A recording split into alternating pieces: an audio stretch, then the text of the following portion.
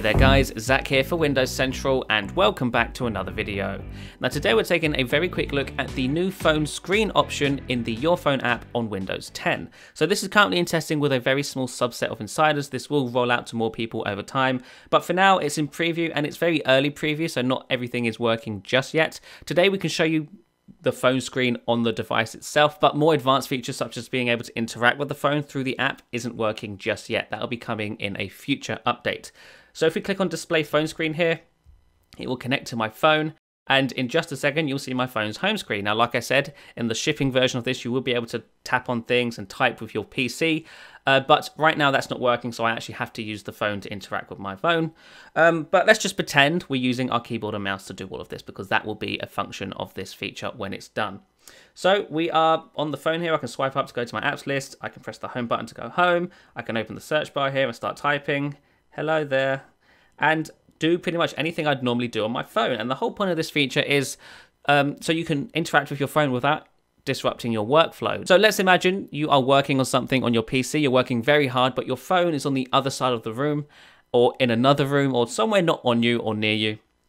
And there's something you need to check on your phone, but you don't want to disrupt your workflow. Well, now you can open up the Your Phone app and just connect to it, and you can now interact with your phone through the app instead. So it doesn't interrupt your workflow as much. You are still using your mouse and keyboard and stuff, and you can interact with your phone. So if I want to, I can swipe up here to launch Snapchat. And now I'm running Snapchat on my PC, which is very exciting. Press home here, I can launch another app. Let's launch the Play Store. I can download an app here if I want to. Let's download WhatsApp, install, and that will begin to download like that. So open up Edge and go to a website. Let's go to windowscentral.com. There we go. And it works pretty nicely. Let's press home again. The latency isn't terrible. In fact, I'd say it's quite fast. If we go up to a game here, now Doodle Jump isn't the most intense game in the world, I admit.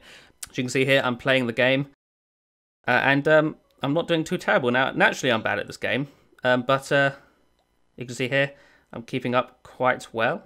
Now, obviously, this will depend on your device and whatnot, but as I said, the latency isn't too terrible. I'm about to press on the apps list button now, and there's the apps list. I press home now, and there I am home. It's almost instant, at least it feels almost instant, which is fantastic. So there are a couple of options here. If we go up to the top here, you'll see that there's a landscape option, which changes the orientation of the device. So now we're running in landscape, we can turn it back into portrait. There's also this option that does absolutely nothing right now. I have no idea what's planned for that.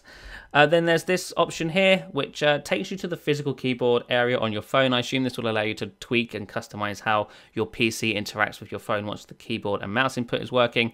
And then you have the disconnect button here like that.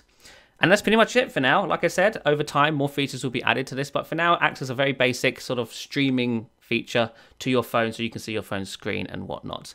But there you have it, guys. That's a very quick look at the new phone screen option in the Your Phone app, coming soon to everybody, but right now in testing with insiders.